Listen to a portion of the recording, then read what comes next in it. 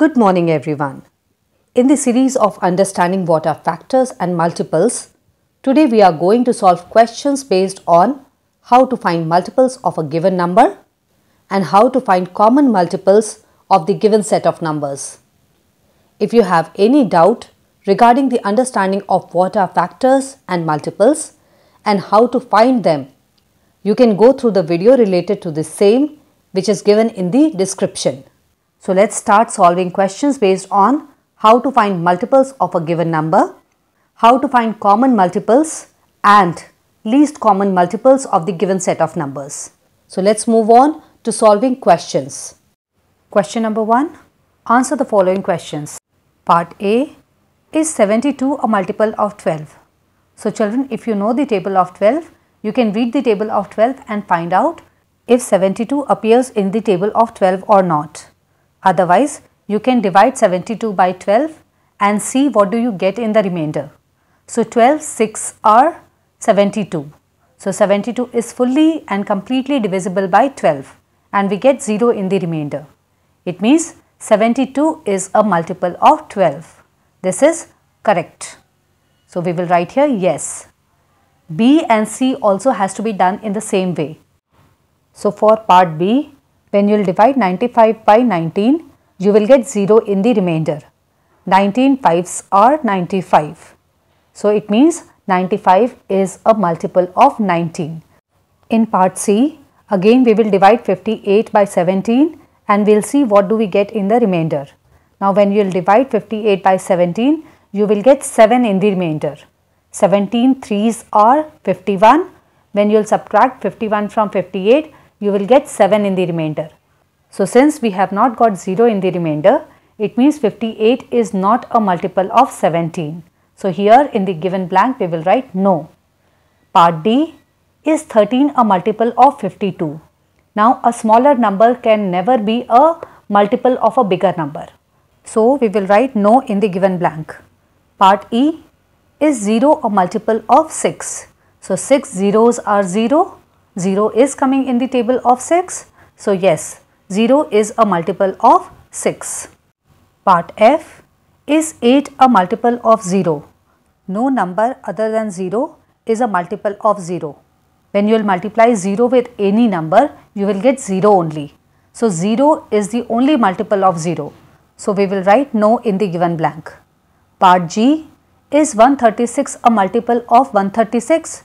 So 136 into 1 is equal to 136. So you can say yes, 136 is a multiple of 136. Part H. Is 1100 a multiple of 10? So yes, it is a multiple of 10 since it is having 0 in the end. Otherwise you can divide 1100 with 10 and see what do you get in the remainder. Since we get 0 in the remainder, it means 1100 is a multiple of 10. So we will write yes in the given blank. Question number 2. Write the first 10 multiples of 9. So you have to read the table, or you can say you have to write the table of 9 till 10 times 9. And whatever you get on the right hand side of the equal to, that will be the multiple of 9. So 9, 18, 27, 36, 45, 54, 63, 72, 81 and 90. These are the first 10 multiples of 9. Let's move on to question number 3. Write the first 9 multiples of 16. So similarly, we will write the table of 16 till 9 times 16. And whatever you get on the right hand side of the equal to, that will be your desired answer. So 16, 32, 48, 64, 80, 96, 112, 128 and 144 are the first 9 multiples of 16. Question number 4. Write the first 7 multiples of 23. So similarly, you will write the table of 23 till 7 times 23. So 23, 46, 69, 92, 115, 138 and 161 are the first 7 multiples of 23. Question number 5. Examine whether 591 is a multiple of 7 or not. So the procedure is same. You have to divide 591 by 7 and see what do you get in the remainder. So after dividing 591 by 7, we get 3 in the remainder.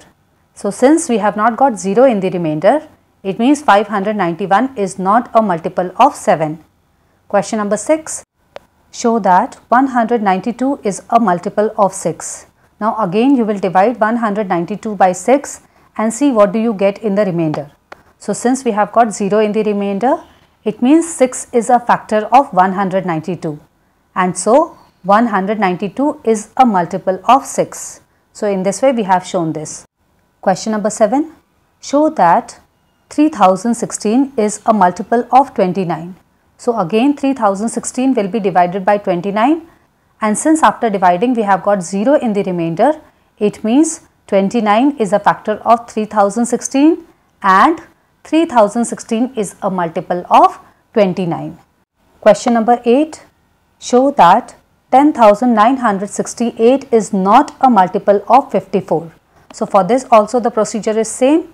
You will divide 10,968 by 54. Now after dividing, we have got 6 in the remainder. It means 54 is not a factor of 10,968 and 10,968 is not a multiple of 54. Let's move on to question number 9. Find the LCM of. Now this question has got 6 parts. So for each part 2 set of numbers are given. We will write their multiples and we will try to find at least 2 common multiples of each of the given numbers. So let's start with first part, part A, 4 and 6. So we will write the multiples of 4 and 6, and after writing the multiples of 4 and 6, we will get 12 and 24 as the first 2 common multiples, out of which 12 is the least common multiple. It is the smallest one among 12 and 24. So 12 is the least common multiple, or you can say LCM of 4 and 6. Question number B, 5 and 10. So after writing the multiples of 5 and 10, we will get 10, 20 and 30 as the first 3 common multiples of 5 and 10. And out of 10, 20 and 30, 10 is the least common multiple of 5 and 10. Let's move on to question number C, 8 and 12. After writing the multiples of 8 and 12, we will get 24 and 48 as the first 2 common multiples of 8 and 12, out of which 24 is the LCM or least common multiple of 8 and 12. Question number D, 6 and 9. After writing the multiples of 6 and 9, we will get 18 and 36 as the first 2 common multiples of 6 and 9, out of which 18 is the LCM of 6 and 9. Question number E, 3, 4 and 6. Now here 3 numbers are given. We have to write their multiples, find out their common multiples, and out of which we will find the least common multiple or LCM. So after writing the multiples of 3, 4 and 6, we will get 12 and 24 as the first 2 common multiples of 3, 4 and 6, out of which 12 is the LCM. Question number F, 10, 15 and 20. So after writing the multiples of 10, 15 and 20, we will get 60 and 120 as the first 2 common multiples of these 3 numbers. And out of these 2 common multiples, 60 is the LCM of 10, 15 and 20. So children, in this way we have solved all the questions of exercise 20 of factors and multiples. In case you still have any doubt regarding the understanding of any particular question or concept, please feel free to write the same in the comment section. I'll try to get back to you as soon as possible. All the best.